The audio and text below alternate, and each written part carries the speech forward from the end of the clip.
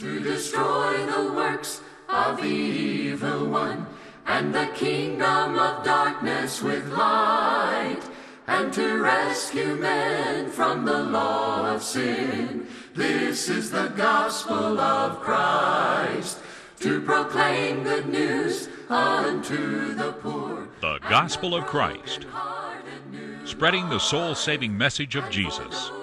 And now, Ben Bailey.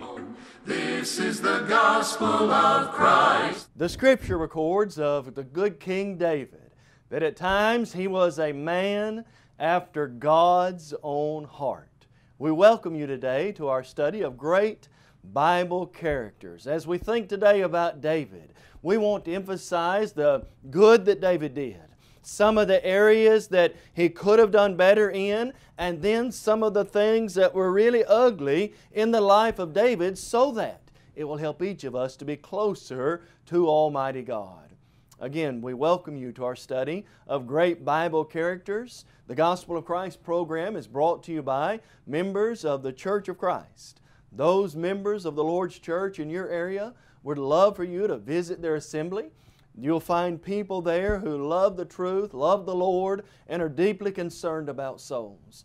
They'd love to sit down and study the Bible with you. If you've got a Bible question, maybe about the plan of salvation or the one church, they'd love to help you in that area. Also, at the Gospel of Christ, we want to help you in your journey as you strive to know more and study more about the Lord's will. We encourage you to visit our website, thegospelofchrist.com. You'll find a variety of Bible study material available there. If you'd like to have a copy of any of our lessons available on our website, you can contact us through email or the information given at the end of this program. And if you've got a question that you'd like to maybe have answered or maybe even a lesson done on, please don't hesitate to contact us. We'd be glad to help in any way that we can. As we think today about King David, we think about principles of righteousness, principles for life, and practical lessons of both what to do and not to do so that our relationship with God can be better. You know, someone once said, smart people learn from their own mistakes. Really smart people learn from the mistakes of others. Well, not only can we say that about mistakes, we could say that about right things done as well. I can learn from the good David did. I can learn from the bad and the ugly in his life, and in each principle, I can learn it in a way that it can be applied to my life so that I can live faithful to the Lord. Now, as you think about David, what brought David into being king? Because of King Saul's unlawful sacrifice committed in 1 Samuel 13, and his failure to obey God's commands, 1 Samuel 15 verses 21 and 22, God, according to 1 Samuel 13:14, began to look for an immediate replacement to King Saul. David, in Samuel's estimation, was the most unlikely of all of Jesse's sons to be a replacement for King Saul. He wasn't the tallest, he wasn't the strongest, but he did have the right heart.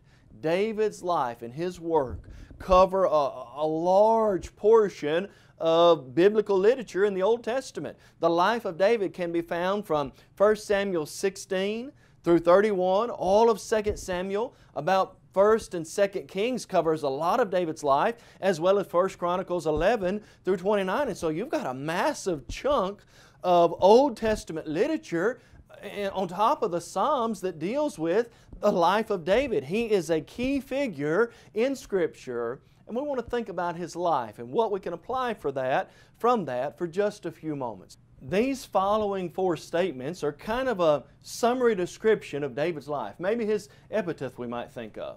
David is aptly known as a man who was a mighty man of war. When we think about David, he was a warrior, a gladiator in many ways. 1 Samuel 16, verse number 18. But at the same time, he's known as the sweet psalmist, poet of Israel. Of David, it was said by Nathan, "You are the man," a man caught in sin.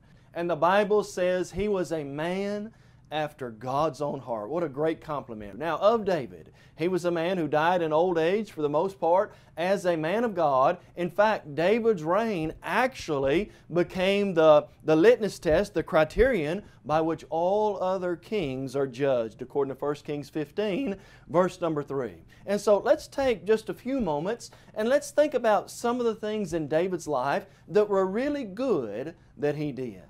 First, and probably one of the least mentioned of the things David did that was good as it related to God, is David actually spared Saul's life on various occasions. David had already been anointed as king of Israel according to 1 Samuel 16, yet David would not rise up and take that mantle away from Saul because he revered him as God's anointed. 1 Samuel 24:6 and 1 Samuel 26:9. Now, did David have every right to be king? Absolutely. Had God already placed His approval on that? Yes, He had. But God had anointed Saul. Saul was still reigning as king, and the people recognized that. And so for David to rise up and do that could have been detrimental to some of the people watching or to the view of God's anointed. And so he didn't want to do anything that would detract from people serving God, from God remaining holy, and having that reverence and fear for Him in their lives. And so from David we learn a great respect and reverence for Almighty God. Friend, when people look at my life, when they look at your life and they see Christ living in us, we want people to see respect for God and holy things. When we talk about the Bible, we want people to see the respect oozing out of our lips. We want people to see how much love we have for God. When we talk about God Himself, His character, His nature, His promises, we want the respect for the Almighty to be seen in our words, but just not in our words. We want people to see it in our actions. We want what we say to match up to what we do. Just as David tried to do in his life, we want to really live for Christ every day, especially as you think about this. As young people look at other Christians, they're looking to see what a pattern for Christ lived in somebody else's life looks like. Friend, we want them to see this. Jesus said, if any man desires to come after me, let him deny himself, take up his cross daily, and follow me. A second good thing that David did, and this is probably what David is best known for, is his defeat of the ungodly giant Goliath. You remember the story of David and Goliath. There is this giant of the heathen nation, Goliath by name, and nobody in Israel wants to go up against him. He's huge, he's a big, strong, mighty man of valor. And so the text tells us in 1 Kings 17 or 1 Samuel 17, he goes out every morning and he taunts God's people and he rebels and mocks God. And so David, just a shepherd boy, is going to deliver goods to his brothers who are actually soldiers. He hears this. He's made angry. He's incensed by it. And so David says, I'm not going to let this go on. Give me some armor. Let me go out there. He puts the armor on. It doesn't fit. He goes out there anyway as a young lad, 5 stones and a sling. And God behind him takes that giant down. You know, when you think about David, here's what you learn. This good lesson from the life of David shows us the courage David had and his deep abiding trust in God and His promises. And friend, isn't that a practical lesson for us? What can Christians accomplish with God on their side? The Bible says in Philippians 4 verse 13, I can do all things through Christ, through Him who strengthens me. The question is not what can we accomplish? The question is really what can we not accomplish? There isn't anything beyond our reach if we put our trust and faith in God. And friend, we do have some pretty monumental tasks set before us. Jesus gave us one of the greatest. Do you remember it? Go into all the world, preach the gospel unto every creature. Mark 16:15. That's a magnificent, monumental task. Can that be accomplished? Only with God can it be accomplished. I need the courage to take God at His Word, to do my best, to do what I can to serve Him, and to never let fear or lack of courage get in the way. And then I need the ability, just like David, to trust God's promises. Did God tell His people, you can defeat the heathens, I'm going to give them into your hand, you will win the battle? You bet He did, on numerous occasions. Israel's failure is when they began to look at their foes as bigger than their God. David didn't see that. He didn't see a giant in Goliath. He saw a giant in God. And with God on his side, wasn't anything he couldn't accomplish. Friend, we need to trust in the Almighty. Listen to the words of Hebrews chapter 13. The Bible says, let your life be without covetousness. Be content with such things as you have. Why? For the Lord Himself has said, I will never, listen to this, I will never leave you nor forsake you, so that you may boldly say, the Lord is my helper, I will not fear. What can men do to me?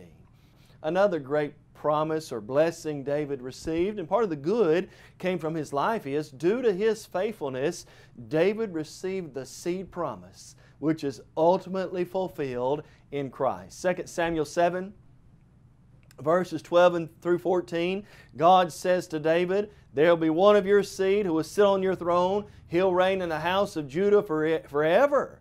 Well, who is that? Jesus is that seed of Abraham. Bless all nations, Galatians 3 verses 14 and 15, and it is said of Christ in Luke chapter 1 verse 32 and 33, you will call His name Jesus. He'll be great. He'll be Son of the Most High. The Lord God will give Him the throne of His father David, and listen now, direct fulfillment. He will reign over the house of Israel or Judah forever. And so he had that wonderful blessing because he put trust in God, that God worked through his family, worked through his lineage to bring Christ into the world. How grateful we are for those who are willing to follow God and look at the good that can be done. Only eternity will know what good can be done in my life and yours if we trust God, if we take Him at face value and do what He says. Friend, I also learned from the life of David about kindness and mercy that must be extended to others. David showed great kindness to Mephibosheth, that is the son of Jonathan, although he could have been viewed as an enemy, although he could have been viewed in a negative light. This young man who faced a hard life himself, brought to the table of David, treated like a son, dealt with in mercy and fairness and kindness and love. What a powerful lesson for us. How does God want me and you to deal with people? We're to deal with them in love. Love your neighbor. Do good to those who use you and those who mistreat you, Jesus would say in Matthew chapter 5, verses 10 through 12. I am to have the kindness that Christ had. I'm to let the Spirit of Christ rule in me. I'm to be tender-hearted, kind, loving, gentle towards all men. And in view of that, I do it all to give God the honor and the glory. When people look at my life, if we have the kindness, the love, the sincerity, the hospitality that we ought to have, Jesus said, let your light so shine before men that they may see your good works and glorify your Father who is in heaven. Matthew 5 verse 16. And then, friend, as we think about practical lessons that were good from the life of David, David stands out as a true and faithful prophet of God who ended up writing by inspiration many of the Psalms and Proverbs, some of the Psalms, some of the writing the Old Testament that we find. You know, when you think about David, David was a man inspired by God. 2 Samuel 23 verse 2, David said, His word was on my tongue.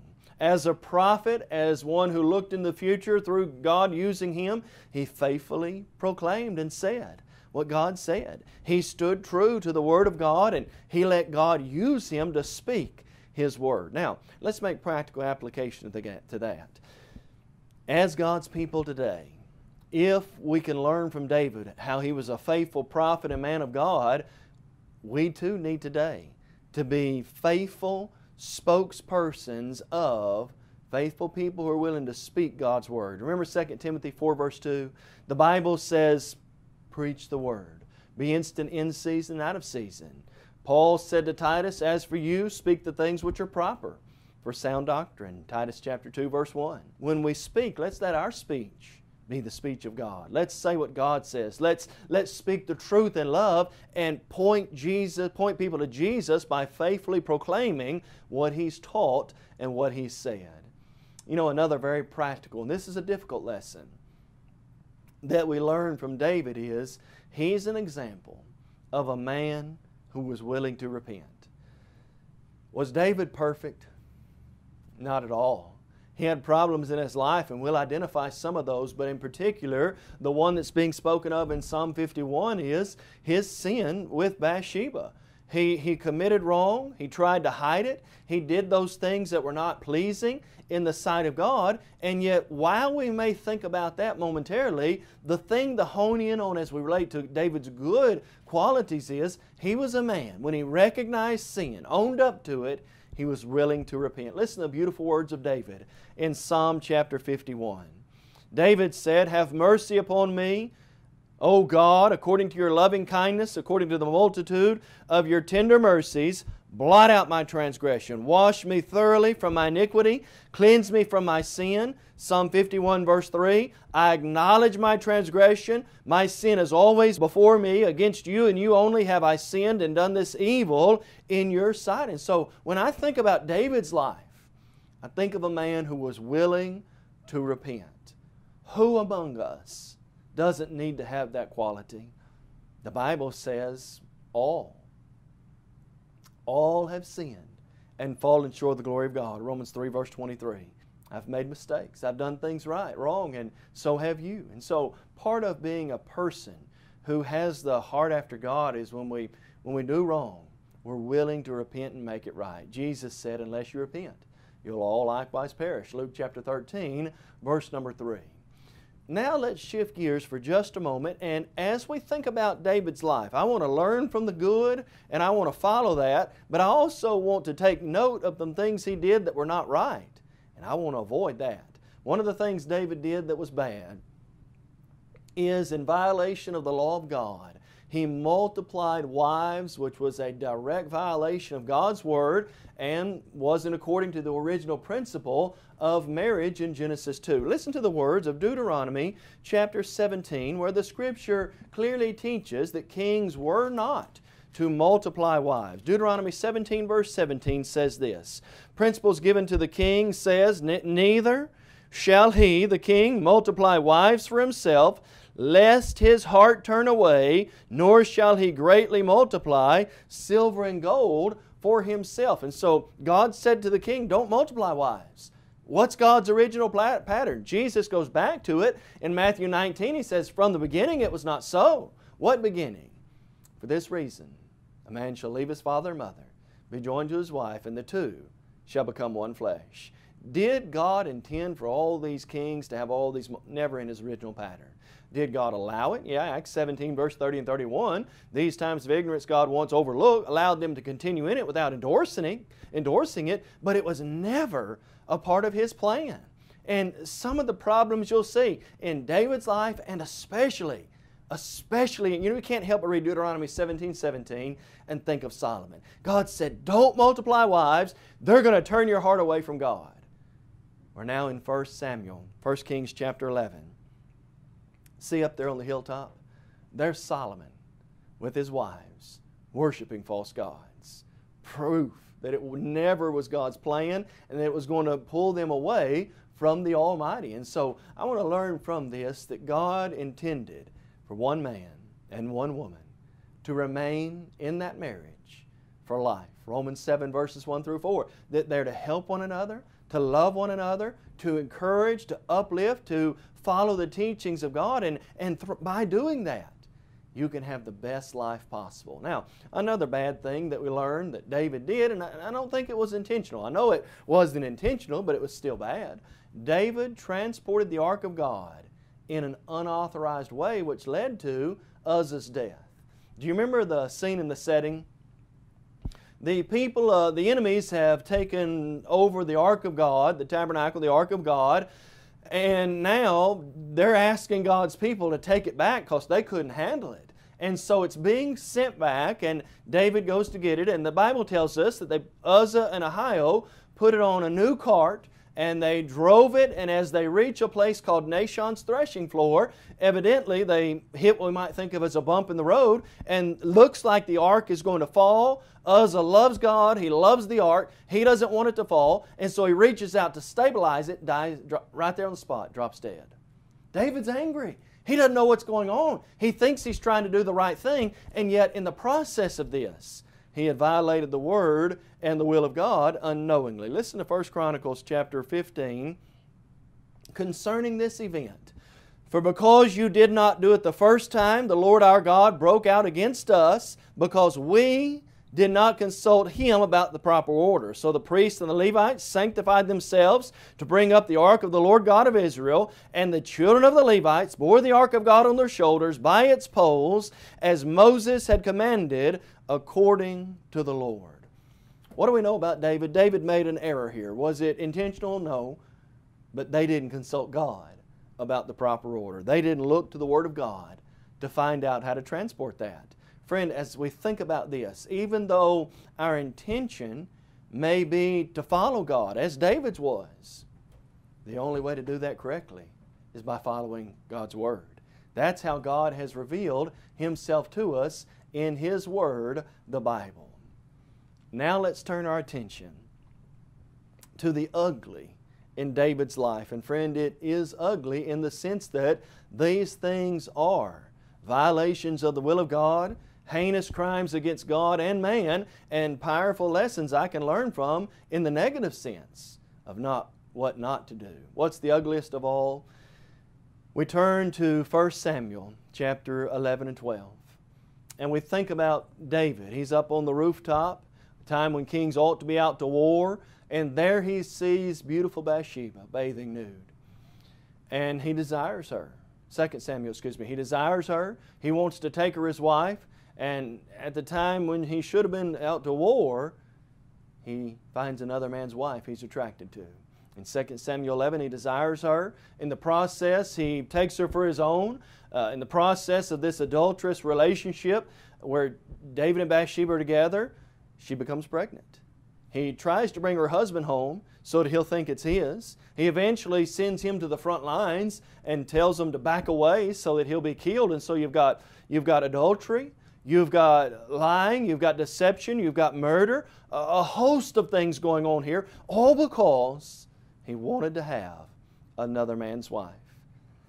David's family suffered greatly because of this sin with Bathsheba. 2 Samuel 12 through 20, the things that go on with Absalom, the unrest that was in David's house can be directly related back to this. David sinned against God in doing that. And so we desperately need to realize that this was a violation of God's will and His commands. What do I learn from that? Friend, listen very carefully. You know, we have the expression, the grass is always greener on the other side. But you know that's just not true. The Bible says in Proverbs chapter 5, rejoice with the wife of your youth. If you're always trying to up the ante, you'll never be happy. But if you can find the true joy in two people striving to serve God together and help one another get to heaven, what a wonderful thing that will be. And so we have the adultery with Bathsheba. We also have David's cover-up, his continued sinful relation. In that, we have him causing her husband to be murdered and having to deal with the consequences and the guilt of that. A host of things that were very ugly back to this one event. And then as you think about David's life and the ugly things in it, David did one other thing that God was deeply upset about.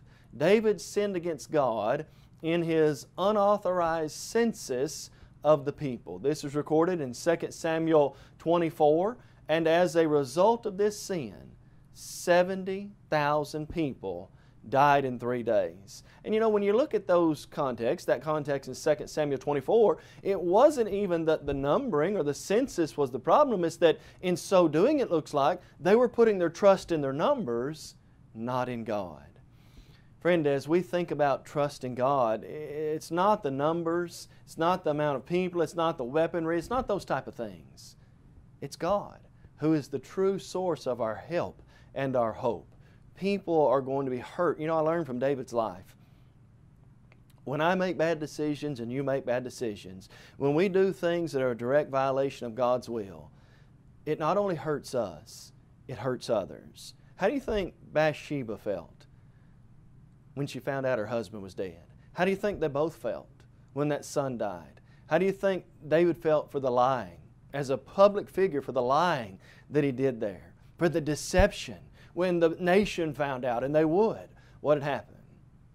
What about the 70,000 people who died because David decided to make a census for their own showing? My actions and your actions, although sometimes we think they're independent of ourselves, have deep ramifications with everyone in our life. And so I need to think about what I'm doing before I do that. David, a man after God's own heart, teaches us good things we can do in serving God, in following Him, in living after His truth, in trying to have the right heart. And we mentioned David did repent of those things. He did get his life right with God. He was man enough to say, I have sinned. I've erred exceedingly. He said, you know, I'm putting this out before you. Help me deal with it, in essence. And so he was big enough to deal with it. And we learn greatly from that. But we also learn, hey, here are some things I don't want to do. I don't want to lie. I don't want to cheat. I want to look after another man's wife. I want to put my trust in God and His Word, and I always want to turn to this book to find out what to do. Friend, we ask you today to seriously consider your own spiritual state. Jesus asked two questions that get to the heart of what our real priority ought to be. Jesus said, what will it profit a man if he gains the whole world and loses his own soul? Or what shall a man give in exchange for his soul? The most valuable thing you have, my friend, is your soul. That soul will spend eternity somewhere forever. There are only two options, either heaven with God and with Christ, or hell with the devil and all the wicked of eternity. Friend, our encouragement to you is to obey the gospel and become a Christian. If you already believe Jesus is the Son of God, would you be willing to follow that up by making true repentance in your life? Would you confess, I believe Jesus is the Christ? Would you be baptized for the remission of your sins? Wouldn't it be great of us if one day it was said, that's a man who tried to follow the heart of God? You may have just joined our program and are wondering, what is the Gospel of Christ? The Gospel of Christ is an evangelistic work of the churches of Christ that reaches the world with the gospel through TV, radio, and internet. Our motto is taking the whole gospel to the whole world. We believe in having a book, chapter, and verse for everything we do and say. And unlike many other religious groups, we're concerned about lost souls, not your wallet. We encourage you to visit thegospelofchrist.com for a host of Bible study materials as well as audio and video copies of our lessons. If you would like to have a copy of today's lesson, please visit our website and fill out a media request form, or you can email us at mail@thegospelofchrist.com. Call us toll-free at 1-855-458-3905 or write to us at P.O. Box 788, McMinnville, Tennessee 37111.